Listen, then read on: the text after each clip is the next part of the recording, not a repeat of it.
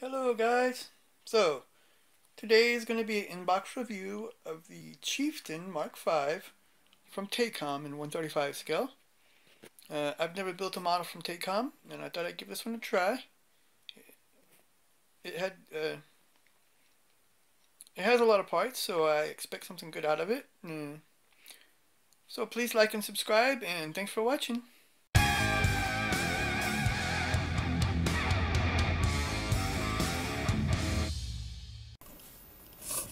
So here is the Chieftain Mark V from Takom.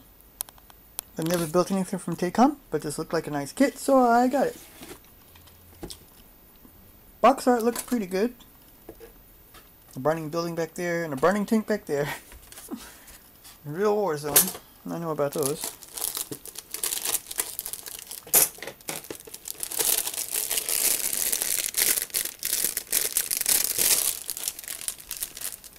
Get this open.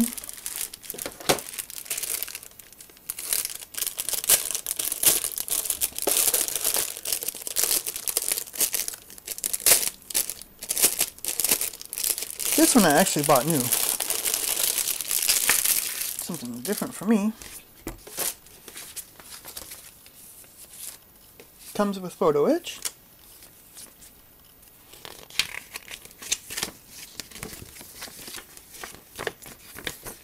No, we have a very big color chart with a lot of different versions here. We have this one's beige and green. This is warm sand. This one's just beige from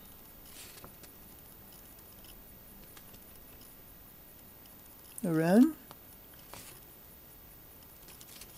This one is beige, it's also from Iran. The third one is beige and brown, it's from Iran.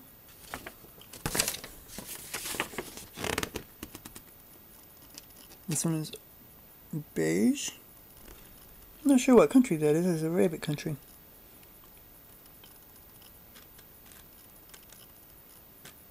This is from Operation Desert Storm in beige from Kuwait. This is Berlin. The city camouflage. Looks kind of cool actually. The colors it shows are for MiG color. I can get MiG color, but they are, to me, expensive. Can't really afford them. So I use Revell, Humbrol, Model Master, when I can get Model Master. So what we have here, it's all gray plastic. 2, 3, 4, 5, 6, 7, 8 sprues. Here are the whole parts separate. Photo etch as well in a decal sheet. This is gun mask and polycaps. A lot of parts. Start with the suspension. It has separate rings for the rubber to make it a lot easier to paint. Sprockets, suspension, putting pieces on the hull, and assembly of the hull.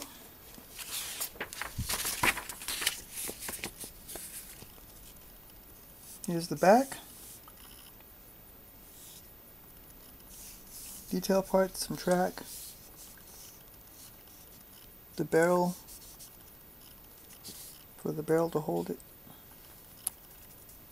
toolbox,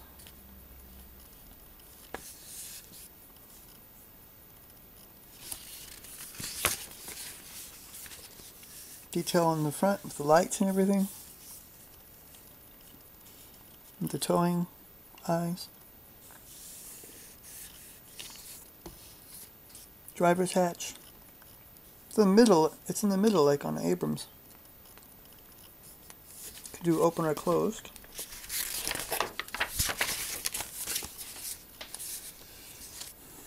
toolbox, some deck plates, towing cable, skirts, some more boxes, storage boxes, and here's the back of the deck. Same thing. The other side with the boxes and the skirts.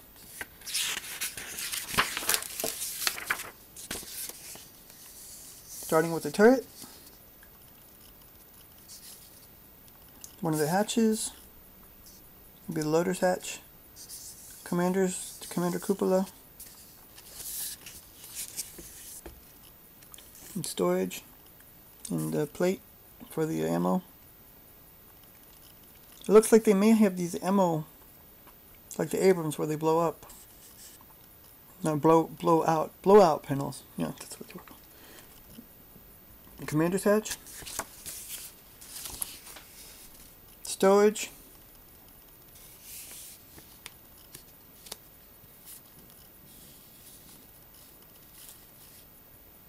it's for the antenna.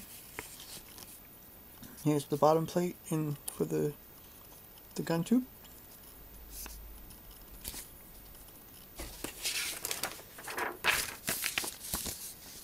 Here we are assembling the gun tube and putting it on. Looks like a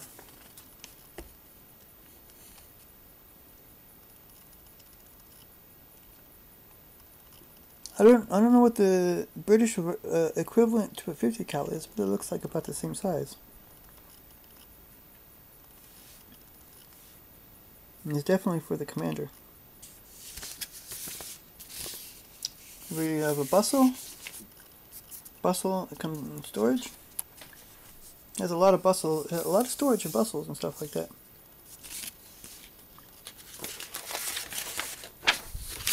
Oh, and then final assembly, putting the turret onto the hull.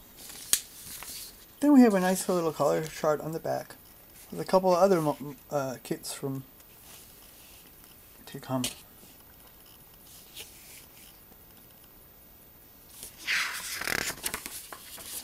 So the instruction sheet looks good. The painting chart looks good.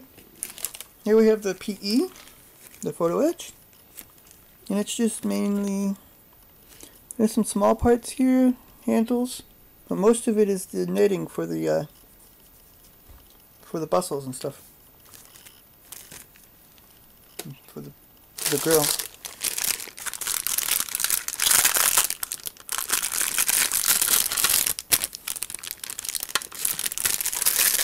So here's the hull.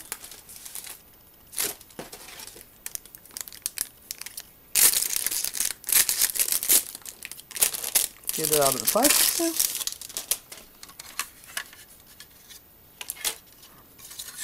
So there's a lot of pin marks on the inside, no problem, they won't be seen. The casting on the outside looks really good. It's not smooth, which means it'll hold paint better. It's only it's smooth here, so I would sand this part down a little bit so it holds the paint. Some good detail here. You see, you see the bolts here on top of all these pieces. The bolt holes are there.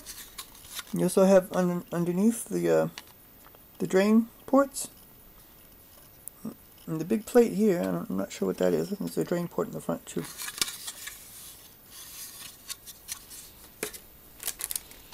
At the top of the turret, top of the hull, with a lot of detail. It looks really good, I think.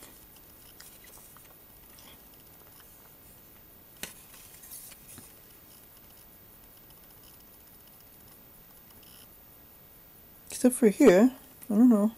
There's writing here. Is there writing on a Centurion, a real one? We didn't have anything like that on the Abrams. Not like that. It says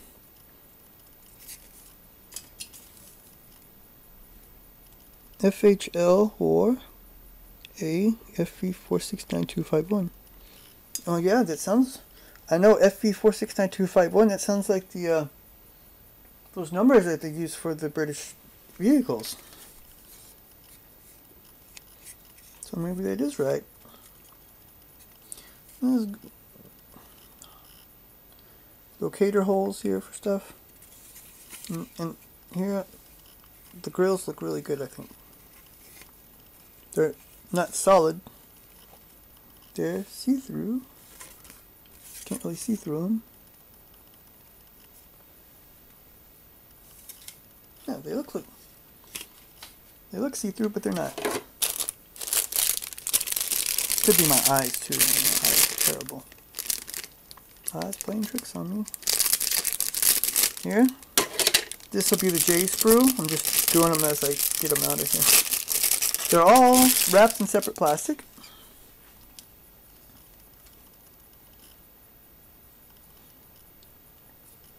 There's a lot of good detail here, I think. And it's not the smooth plastic like on a lot of tanks. This is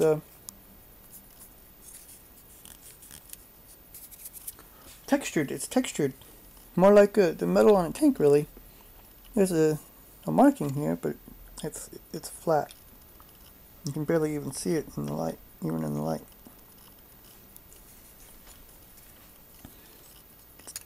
The parts look really good. Bolts on the plates, bolts on the top here, and the hatch. You see, this would be on the loader side, and you can tell it's meant to be closed. And there's no detail on the underside, so you can't leave the loader side. You can't leave open, at least. No. One of these trees has clear parts, so this will be all the periscopes. And here's a clear round part. And that's a one of the fuel door to fill the fuel up. Well, I don't know why it would be in a clear part. All periscopes in clear plastic. That's cool. Because there should be, when you look at on a real tank, periscopes, they have like this shine to them, and it depends. Sometimes they shine like a bluish color, and sometimes they're like a reddish color. On the Abrams, it was on all the tanks I've seen, it was like that. How is this in here?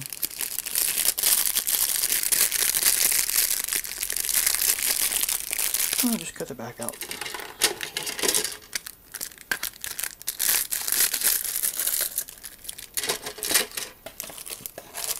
One of these days I'll get all the stuff built. Okay, on the top of the turret. And here's for the gun. It's the same material as the polycaps, so it's flexible. The gun mantle. That's cool. It's really cool. Usually you get plastic gun mantles and they're not flexible at all. Top of turret, same textured plastic. Good detail. I think it looks pretty good. Here you have a couple of the rings here. Even here, and even underneath here is some good detail, even though you won't even see the part. Here's the track, and I'm not going to take it, I'll take one piece out so we can see it closer.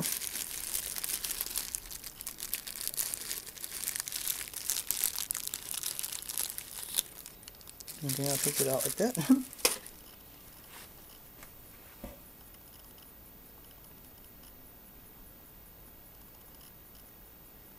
Looks pretty good. Has the holes for the teeth of the sprocket. Center guide. And even a bolt. There are some... Not exactly sure what that is here. Looks like somebody tried to glue it together already. Yeah, that's from glue.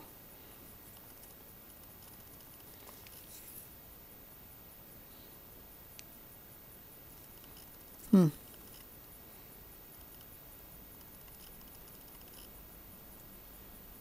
They look pretty good. I think poly caps too for the road wheels.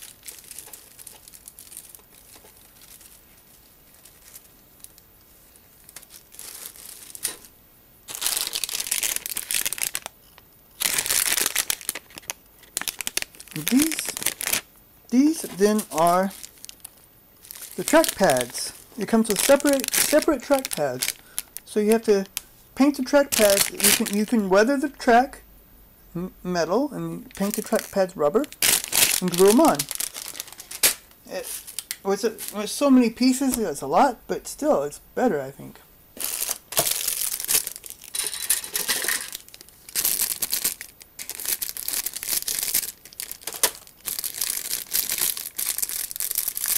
For detail purposes, it's better.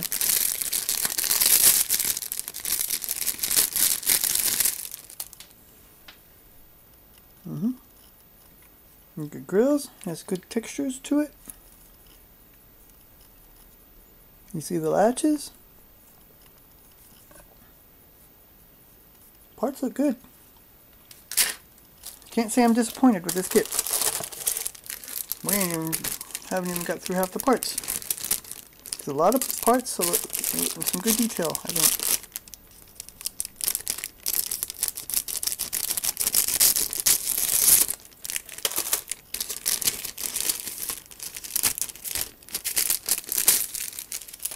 Here's a gun barrel.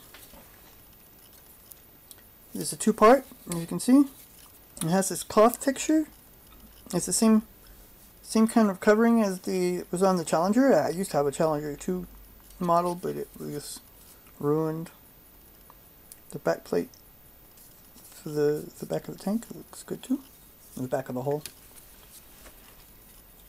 The cables look pretty good too. For plastic. Looks pretty good, I think.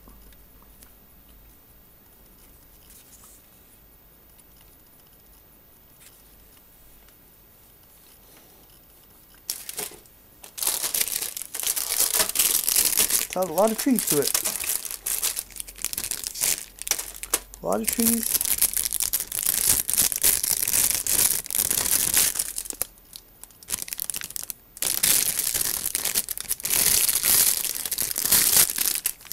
Here's a part that's loose.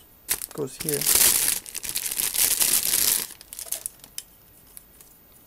Commander's cupola. Looks good too. Holes for the periscopes.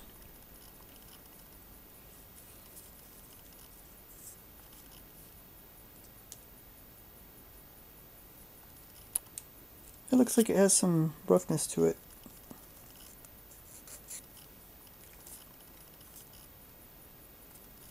The grenade launchers look pretty good too.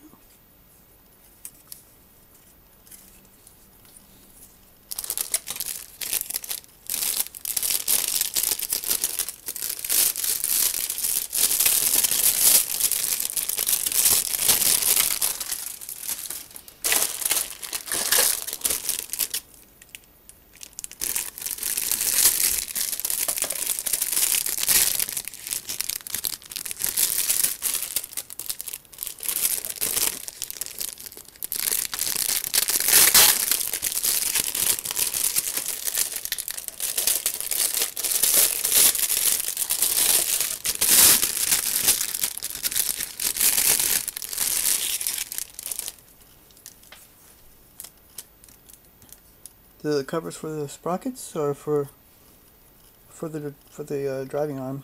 Not sure which one, but you see good bolt holes all around it. Here too. It looks like they paid a lot of attention to detail on this kit. Here, latches for the boxes. Even small bolt holes here.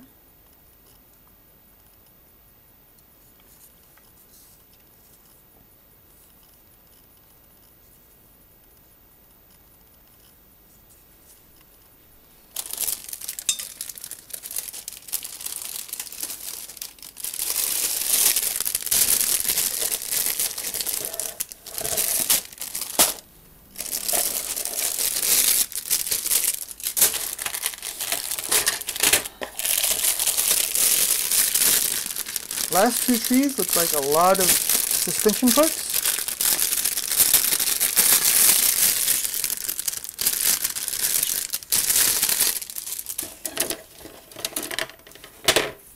All the road wheels. These are the rubber pieces. See all the bolts around the inside of the sprocket? Even on this side are bolts for it.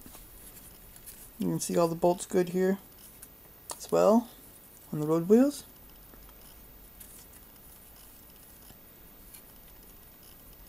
Support roller as well. Bolt holes.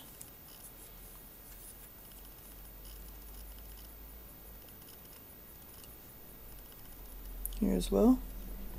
Here as well. Looks like a pretty maintenance intensive track. Suspension system actually. These large springs.